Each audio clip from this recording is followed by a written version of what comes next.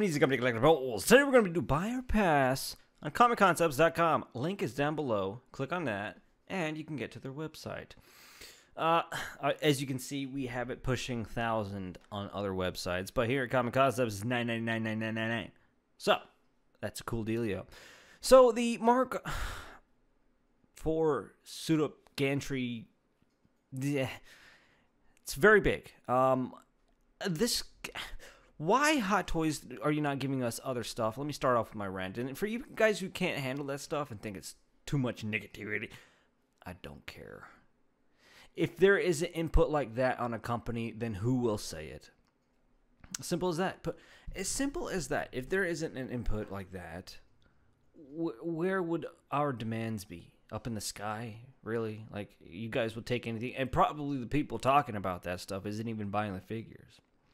Anyway, Mark IV, I think they could have made what we've been waiting for a long time. Stuff like 1/4 Stormtroopers. I really need to see 1/4 Stormtroopers. DC line does need some appreciative attention. And it would be cool to see more quarter scale figures like we've gotten Darth Vader. What if we got an Obi-Wan? That, I think, would take a stepping stone for the quarter scale line as far as Hot Toys go. But they're not doing it as much for us. So, I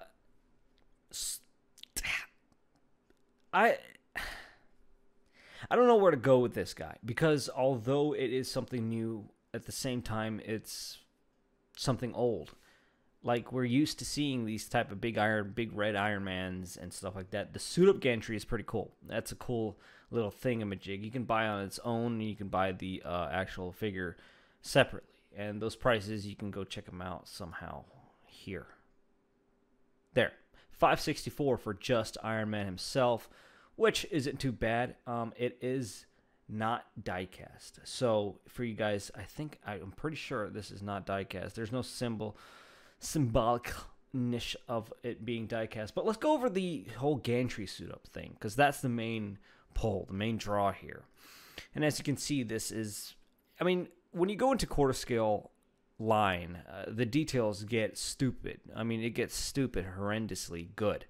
I really love the attention to detail. And this is Iron Man, what I feel is the most iconic suit. Hey, Josh. It's the most iconic suit for Iron Man in the entire line of Iron Man. This is one suit I kind of regret selling from my 1/6 scale line. So for it to come to 1/4 scale with the entirety of a suit-up Gantry, that's pretty cool. That's really, really cool looking. I really like the idea of how they gave you a real diorama to go with this guy. Now, it is stupid expensive. It is stupid expensive. It is. I'll give it that much. It's pretty expensive. It's high. I mean, it's really high for it being not even die-cast. I'm sure it will look die-cast, although it's not. It will look die-cast. I mean, the paint applications that Hot Toys does for these Iron Man with the Hot Rod Red and golds are simply amazing. And we do have what we expect is the light-up functions. Light-up functions like here in the Gantry should be. And as expected on the arc reactor, the palms, the head, the eyes, and whatnot. So all that stuff going in, if you put in some fusion reactors lights, because these batteries will not work. I wonder if it's USB powered. LED light up function, gold armor, shine through real specially designed stand, LEDs located in articulations. Blah, blah, blah. So I don't see where it's LED, blue, battery operated. They should have went USB powered for this. At this price line, I think they should have USB powered this whole entire thing.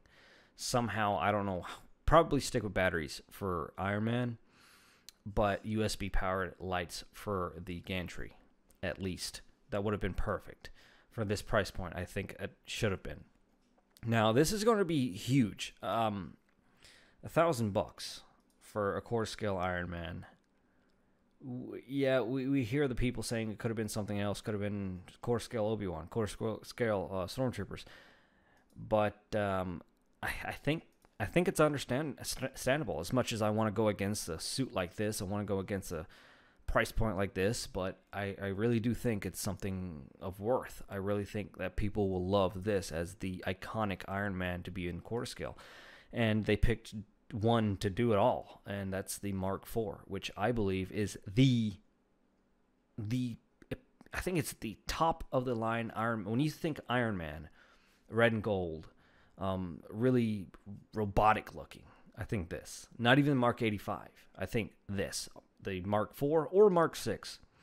I love the Mark VI arc reactor's little triangular design. But this suit right here, I think yes. I think if you're really an Iron Man junkie, literally an Iron Man junkie, go for this one. $1,000 is a high price point, but for this alone, I feel it's worthy. I think it's gonna have some magnetic options throughout here, just to have his plate and stuff being taken off. But it's Robert Downey Jr.'s head sculpt. I mean, look at that gantry. That's a lot of engineering art right there. That's a lot to go through. So for $1,000 and the sheer size of this thing, you got to think we got the Mark 85 battle damage for $500. That guy came in almost at $500, and for $500 more, you can have this entire setup in like literally double the size. Yeah, I would say yes. This is definitely a cool option to go with. If you can't get the whole thing, I mean, hey, they have this guy. If you can't get this guy, they have this. So plenty of option. You get your donuts still, fresh donuts. But very cool figure, I have to say. I'm sure it's going to deliver completely. As you can see, all that he comes with is, I mean, everything you can possibly get. This is the epitome of Iron Man right here for Hot Toys. This is it. I think this is going to be the one to get if you're looking towards getting something premium, something really premium. It's going to be this for Hot Toys. It's going to be this. Complete your collection, Iron Man collectors, and get this one. This one is, once it sells out, this is probably going to double in price. So, if you like what you saw here, please subscribe, like, share. Sharing is caring. It's a must-buy for you guys. I'm not going to get it personally because I'm not too big of a Marvel Iron Man fan, but I am tempted. It's so good looking. Bye, guys.